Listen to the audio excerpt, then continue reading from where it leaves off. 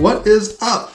Today, I'm going to show you how to sync HubSpot with Airtable. So you can use Airtable to manage your entire CRM. No clunky UI, no worrying about clicking back and forth between pages. Instead, Airtable can be where you manage all of your HubSpot records. So first, I'm going to show you what this looks like, and then we'll get into how you can set this up yourself. Here is an example of HubSpot and Airtable synced side by side.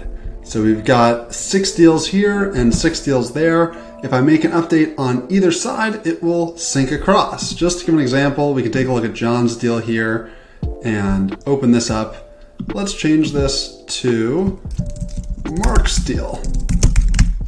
And maybe we make the amount 10,000. Let's save that. And boom, almost instantly it appears over in Airtable. We can also use things like associations. So Mark's deal doesn't have a company yet. Let's go ahead and add one. Let's pick 80/20. If we come back over here, again, it will take something like 10 to 15 seconds or so, and we'll see this company associated with Mark's deal. So actually, let's click back in again and scroll over to companies. Here we go. So contacts, companies, 80/20, right? So this sync, because it involves all the fields that HubSpot supports, it has deals, companies, and contacts. So this is all syncing as well. It allows you to use Airtable to manage your entire HubSpot CRM. So I'm going to show you how you can set this up yourself. It's really easy, and let's do it. Okay, we're going to set this up in 3 easy steps. The first part is setting up HubSpot. Then we're going to set up Airtable, and finally we'll use Whalesync to connect the two. On the HubSpot side, there really isn't much setup you need to do. You just need an account. It works with free accounts. You don't need to be on any special plan. As long as you have an account, and ideally have some deals with some contacts and some companies, so things that can be synced over with Airtable, you are good to go. Over on the Airtable side, we're going to need to set up a Airtable base that has those same tables, so deals, contacts, companies, as well as the same fields. So in deals, you're probably going to want to sync something like deal name, the amount, a linked record over to company and contact, or in HubSpot terms, an association over to company and contacts. So similar idea over in companies and contacts as well. Now, you can do this manually, but what we recommend is using a Whalesync template pack. So if you go over to whalesync.com and hit templates, you can then search for HubSpot on the left side here and pick from one of our packs. We sync HubSpot with a bunch of different tools, but the popular ones are Airtable and Notion. And within that, we have templates. So you can see like HubSpot here that has every single field, so hundreds of different fields that HubSpot supports, or HubSpot Simple. So if you look into that, that has a just more narrow set of fields that we feel is a good place to get started. So I'm going to use this one. Again, no need to do anything on the HubSpot side. We already covered that. With Airtable, we'll open this template and copy it from there. Now, I'm not going to copy it again. I'll just use the one that I had set up here before. And once we've copied the template, we're good to go. So the final piece is just hooking up Airtable. Oh, rather, hooking up Whalesync. So once we have Airtable and HubSpot set up, we can go into app.whalesync.com and click Create New. There's 3 steps for syncing with Whalesync. First, we're going to need to connect our apps. So pick them from this dropdown and authorize. For HubSpot, it's really easy. You can just grab this right here.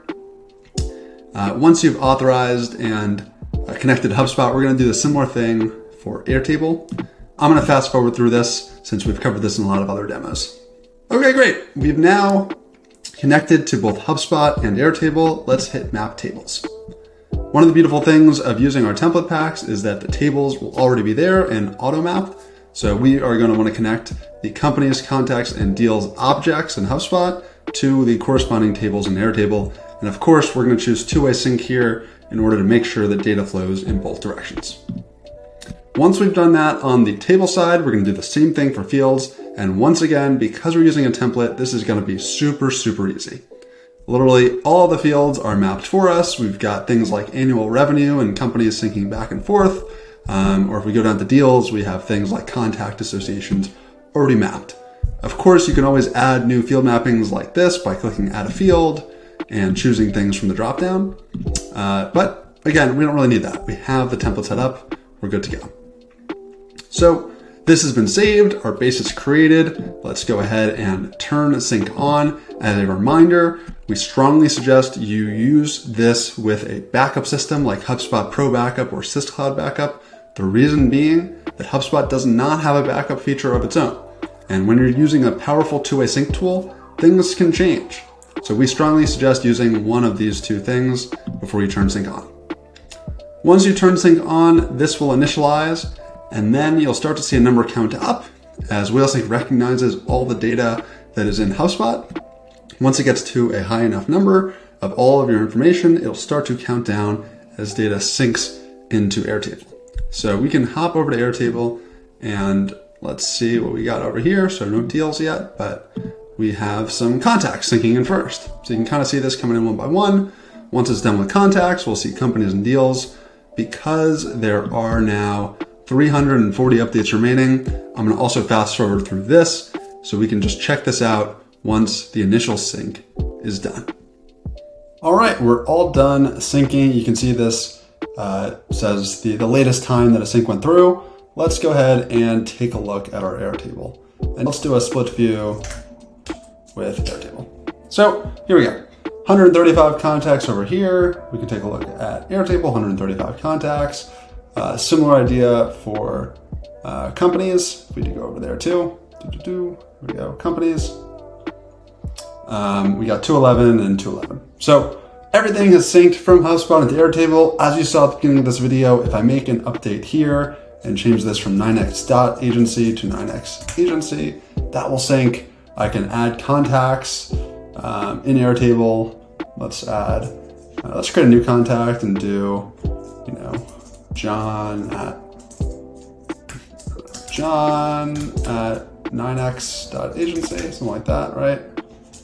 John Smith, great. And boom. Both these things will sync over into HubSpot and vice versa. The other really nice thing about having this data in Airtable is you can use Airtable extensions. So I can create things or charts like this to show in our deals who owns deals, what's their estimated value. Right now they're all owned by me, but if you had a team of 10 or 20 reps, you can kind of create all these charts wherever you need directly in Airtable. So that is the very quick overview of how to turn Airtable into your command center for your HubSpot CRM. We hope you enjoy and found this useful. Let us know if you have any questions or if there are other HubSpot objects that you want us to add support for. Speak soon.